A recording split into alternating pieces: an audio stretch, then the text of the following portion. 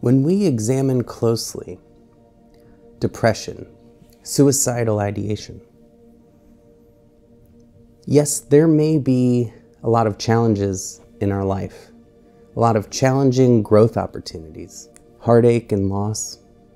But even then, when we are struggling, when we are lying in bed for days and weeks, when we are having a hard time getting back to life, we are in a prison of our mind.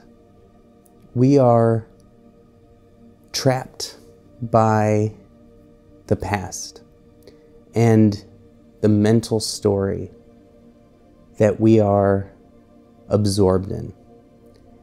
And this is what we mean when we say we're in a mental prison. We have an inability to see ourselves from a different point of view, to become free from that loop of thoughts. And this is why every spirituality refers to awakening as liberation, as inner freedom. It's not that life needs to be perfect for us to be at peace. It's that we need to become free from attachment to that story, free from attachment to that narrative, whatever it is, good or bad, which are just going to fluctuate between the two. And when we break free from that identification with the body and persona, with those labels we put on ourselves, free from attachment to the beliefs we have and to the things that happen around us, which we say happen to me, but nothing happens to our truest, deepest selves. And so awakening is to expand our consciousness, to expand our perspective beyond ourselves, our bodies, our minds, and our story. That is where true freedom lies. That story may still be there, but we don't have to be a victim or a slave to that story. And we're not a victim to our circumstances. We just need to develop the practice of guiding our focus with conscious intention. So instead of being lost in thought, instead of feeling the weight of heavy emotions and that cycle of thought that says life is unbearable, why go on? We can put our focus on making a cup of tea, on sipping and tasting that tea. When we are stuck in the story, life may even be perfect all around us. It may not be how it used to be. It may not be what we had been used to. But we are adaptable creatures. And the only thing preventing us from moving on is our attachment to the past, our attachment to what was, our attachment to the stream of thought and our identification with it. Those thoughts in our head are 1% of what we are experiencing. There are so many things around us at all times. And when we become stuck in that mental prison, we are unable to see anything else. We're unable to see what may be right in front of us. We're unable to see the potential our lives can take. We only need to recognize that life is full of joyful, great moments, beautiful, peaceful moments, and sometimes growth opportunities. They may be very challenging. They may be very difficult to overcome, but we all can overcome. We can all embrace that which is difficult instead of succumbing to that mental story that says we can't. And it's nothing more than a fiction. We really believe that story inside of us as if it is objective truth. But there are 8 billion objective truths in this world. 8 billion opinions by people who are 100% certain that their opinion is objective truth. And in reality, we live in a multiverse of 8 billion different universes. And every one of them is equally valid and equally limited. And so simply by expanding our perspective, thinking of how someone else might see us and our situation, stepping out of thought altogether and putting our focus 100% on this moment and where I am and the sensations that I'm feeling, and not just the words that pop into my head, we are able to expand our consciousness.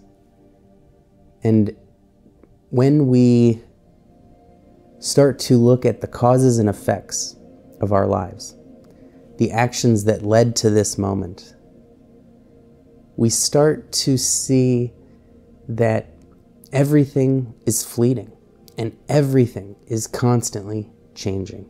So no matter what we are feeling, even though we're sure it's going to last forever, that will change. It's the mental story that tells us nothing will change. But deep down we know, no matter how dark it looks, and it may get even darker, we just welcome those growth opportunities. We just say, keep it coming. We don't have to let anything crush us. And we don't have to even take on the weight. We can simply move and flow through it all, because that weight doesn't exist. We create it. We don't have to carry it, and we don't have to accumulate all of the stuff in our lives that we wish weren't so. And we do that by accepting where we are and then creating the actions that will lead us to where we want to go. We never have to succumb to hopelessness, and there is infinite hope to latch onto. And when it's impossible to see, when we're in that extreme darkness where there is no light, we can become aware of that darkness. And that is the light of consciousness. And just being aware that there is this mental darkness, our light of consciousness obliterates it. That is how we realize that it is not real. It is nothing more than the fluctuations of our experience.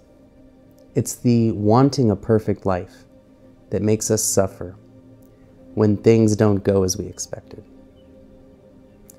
A lot of people will not be happy unless they have as much money as Jeff Bezos.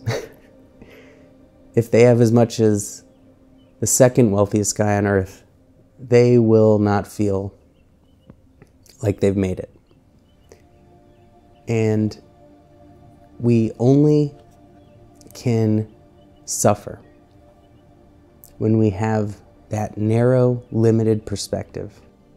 The more we become present, we see reality as it is, and we no longer suffer because we're not resisting, we're not fighting. There is no internal conflict. There's just acceptance with whatever we have. And it is in that presence that we can become joyful through those ups and downs. But becoming free from that mental prison simply takes the practice of presence, to no longer give 100% of our attention to our thoughts, to no longer believe those thoughts, and to simply witness them without grasping, without resisting, without following them blindly wherever they go to the darkest depths of our mind. And one way we can do that is when the mind is racing, when it is very dark, when it is reliving the worst moments in our lives, and we are unable to become present, to focus on our surroundings. Something very easy we can do is to slow our thoughts down. So when we notice we're thinking, and we notice how exhausting it is, because it is racing a mile a minute and it will not take a break, as it usually does for everybody, we can take control of those thoughts by thinking them very slowly. We elongate the words and we elongate the pauses between the words.